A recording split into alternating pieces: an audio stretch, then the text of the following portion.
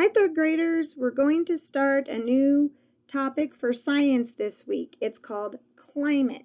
If you're not sure what climate means, well, then you've come to the right place because you're going to learn all about it today. So grab your climate packet and follow along as you listen. On this page, in the middle, it says the essential question. How can you explain what climate is like in different places? Well, by the end of this lesson, you should be able to answer that question. And then you should be able to take what you learned and do the show what you know. It says, how can you describe what the weather is like where polar bears live? Well, after this lesson, again, that's something that you'll be able to answer.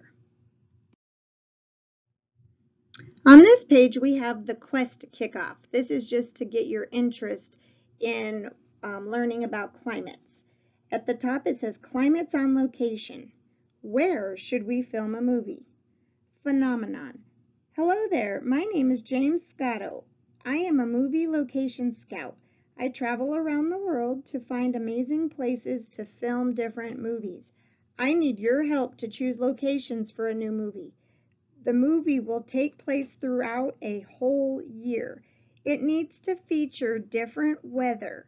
It also needs to be filmed in just a few months. In this quest, you will identify what the actors can do in different kinds of weather. You will use patterns to select locations for filming. Follow the path to learn how to complete the quest. The quest activities in the lessons will help you complete the quest.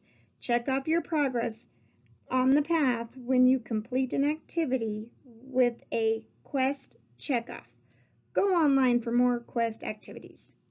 Then down at the bottom it says quest check-in number 1. Lesson 1. Think about some different scenes the movie will need. Identify the types of weather that should be featured in the movie.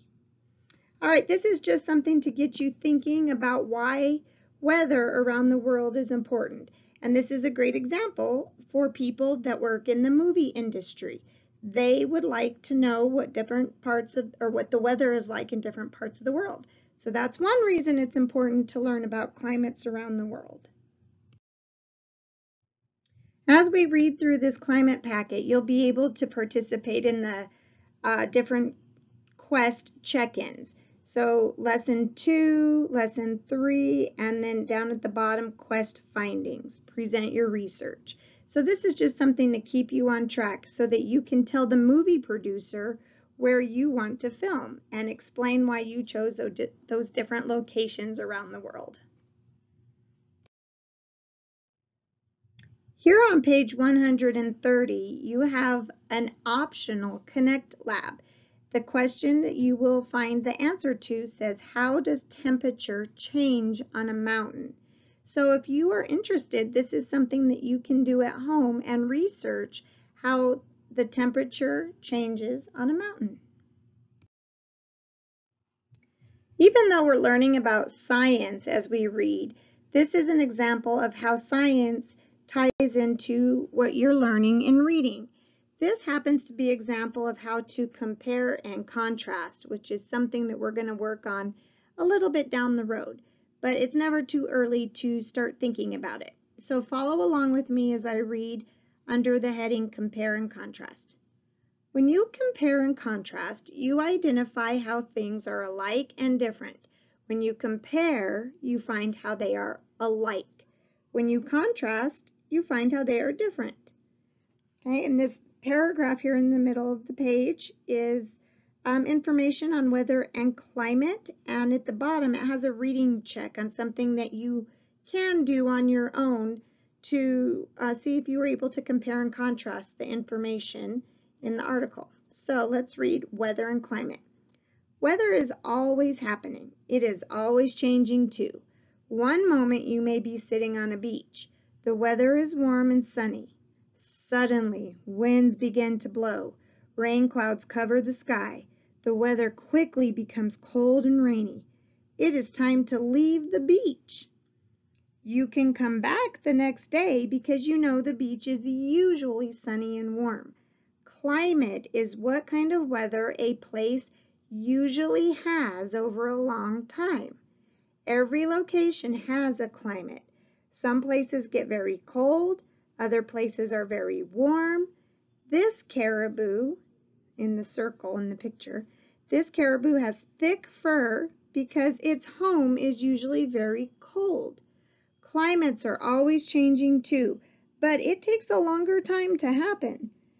Climates change much more slowly than weather. Here on page 132, we start our lesson on climates.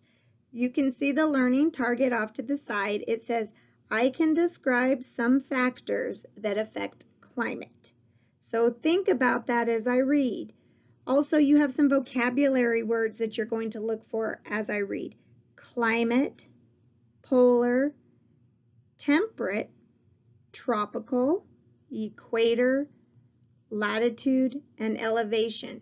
And hint, hint, when you see those words written in bold print, I'd pay really close attention because those are going to be the words that you're going to have to define on your assignment in Schoology, or if you're a hybrid student, you got the paper copy to write on.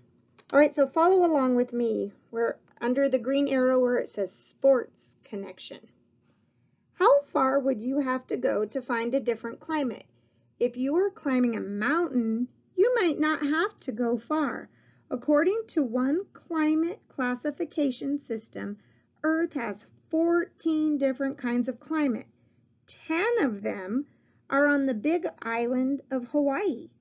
The east shore of the island is warm and wet all year. As you move west on the island, the road quickly climbs higher. The weather gets drier and cooler as you walk. You are actually hiking up Mauna Kea volcano.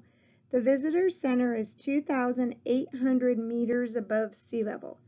The few plants there are very different from those at lower levels. If you hike to the top of Mauna Kea, you will be more than 4,200 meters above sea level. The weather there is always cold and very dry. Walk west and down the mountain. You will find a hot desert. Here on page 133, you have another optional lab. It's called Investigate Lab.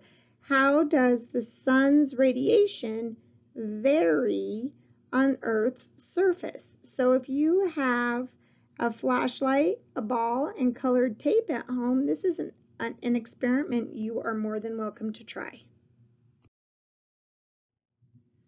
All right, keep your ears open because on this page you're going to find some important information that you're going to need to answer the questions about our reading today. So the heading on this page says climate characteristics. That's going to give us some more information about what climate is. So listen carefully. Can you predict what the weather will be next month or next season? There is no way to know exactly. You might be able to make a good guess, though. We know what weather will most likely be like at a certain time and place during each part of the year. Scientists have gathered data that show that weather follows certain patterns. The pattern of weather conditions that occur in a certain area over a long period is called climate. A climate is usually described as average temperature and precipitation. Remember, temperature is how hot or cold something is or a place is, and precipitation is how much moisture an area gets. So remember, what does climate mean? That's going to be important for later. Not all of Earth has the same climate. Each region of the Earth has its own type of climate. Okay, and I'm going to describe polar climate, describe temperate climate, and describe tropical climate. You're going to need to know this, so listen carefully. Each Earth's main climate regions are polar, temperate, and tropical. So when we're talking about climate regions, that means different parts of the Earth. So some parts of the Earth have a polar climate, some have a temperate climate, and some have a tropical climate. Well, follow along with me so that you can describe what a polar climate means, what a temperate climate means, and what a tropical climate means. A polar climate is very cold and dry. A temperate climate is mild. It usually has big differences between seasonal weather patterns. A tropical climate is warm throughout the year. A main factor that determines weather climate is polar, temperate, or tropical, is where on Earth the place is located. All right, I want you to think, what kind of climate do you think we live in here? We probably would be in the temperate climate. We don't have super hot summers and super cold winters, but we do have different seasons. So during the winter, it is cold. During the spring, it warms up. During the summer, it's hot. And during the fall, it cools down again. So you can usually tell the difference between our seasonal weather, depending on what season it is. But it's not a huge difference in the different types of weather that we have throughout the year. So we would live in about a temperate climate. So there are 4 different factors that affect the climate in areas.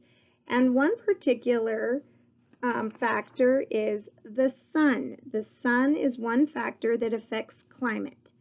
So let's read how the sun affects how our temperature is where we live and how the sun affects other parts of the world. The sun constantly sends energy toward Earth. This energy heats Earth's atmosphere, water, and land. Each of these Earth systems heats differently. The differences in heating patterns affect weather and climate. Not every place on Earth gets an equal share of the sun's energy. Areas closest to the equator get the most energy. So I put a question over here to the side. Well, what is the equator? The equator is an imaginary line around the middle of the planet. It divides the Earth into northern and southern halves. The areas farthest away from the equator, like the North Pole and the South Pole, get the least amount of the sun's energy. These patterns cause climates to be more extreme near the equator and the Earth's north and south poles. Here on page 136, we have another factor that affects climate, and it is called latitude. So that brings us to the question, what is latitude? Well, let's read and see what latitude is and how it affects climate. Latitude is a measure of how far north or south of the equator a place is. I'm going to show you the equator on this globe here, right here where this red line is. Do you see how the Earth is cut in half? The top half is called the northern hemisphere and the southern half is the lower one. So when we are talking about latitude, we're talking about how far north from the equator something is, or how far south something from the equator is. And it says the definition is a measure of how far north or south of the equator a place is. Let's go down to the second paragraph. In the diagram, the North Pole is tilted toward the sun. So notice up at the top here, this is the North Pole, and notice how it's tilted toward the sun. This yellow is the sun. It is the start of summer in the northern hemisphere, so this top part of the Earth. And that would be around June 21st. The area north of the Arctic Circle will get sunlight all day long. At the start of winter, around December 21st, this area will receive no direct sunlight at all.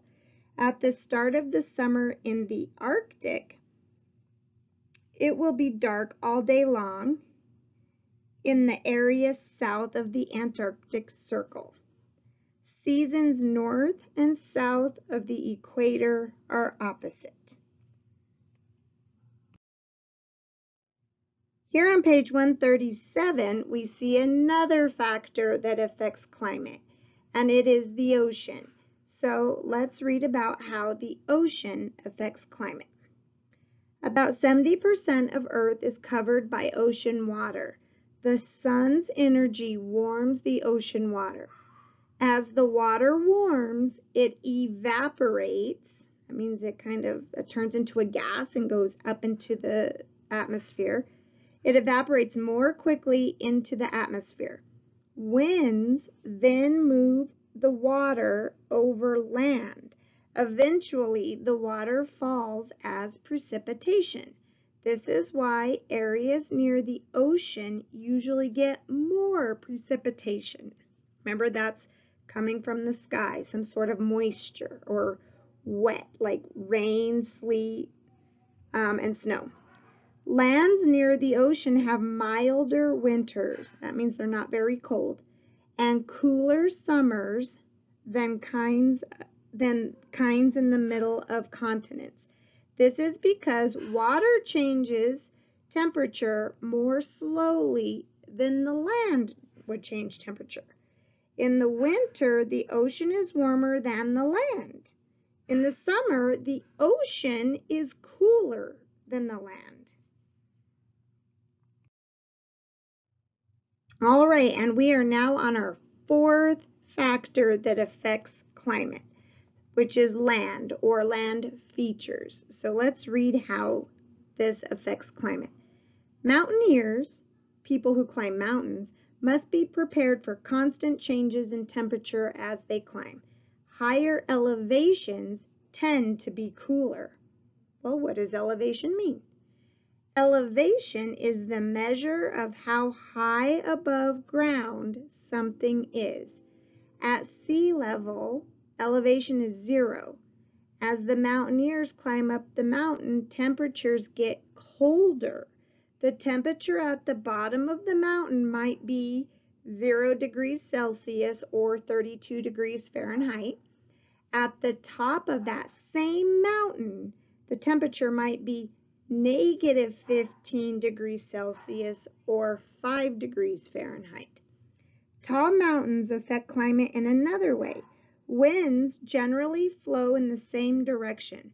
A wind moves toward a mountain, the air slows and moves upward and over the mountain. The side of the mountain that the wind reaches first will get plenty of rain. The other side will get little rain. The reason is because the air cools as it moves upward. Precipitation forms in the cooler air. And our last page of this lesson, the heading says the atmosphere and climate. Without an atmosphere, the Earth would not have climate. Instead, Earth would be a ball of ice and rock. Certain gases in our atmosphere trap heat from the sun. The trapped heat warms Earth's land and water.